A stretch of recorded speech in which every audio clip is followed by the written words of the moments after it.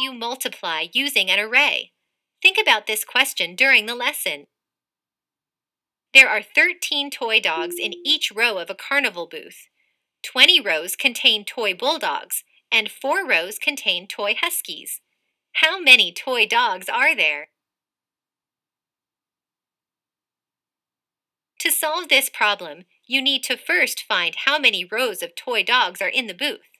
There are 24 rows of toy dogs, with 13 toy dogs in each row. What two numbers should you multiply to find how many toy dogs there are? Select your answer.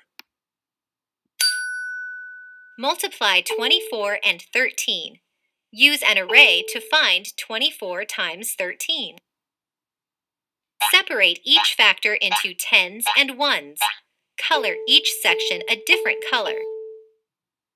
Which section represents 20 times 10? The red section represents 20 times 10. 12, 40, 60, and 200 are partial products.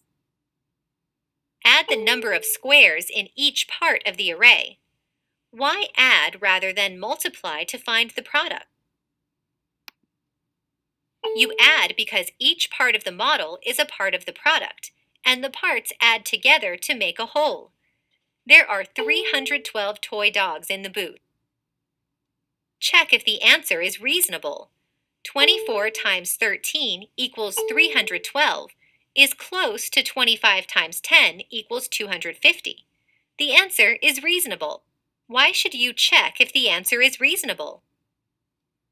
Checking if your product is reasonable helps to ensure that you have not made an error in your calculations or forgotten to include one of the partial products. Now you know how to multiply using an array. Good job!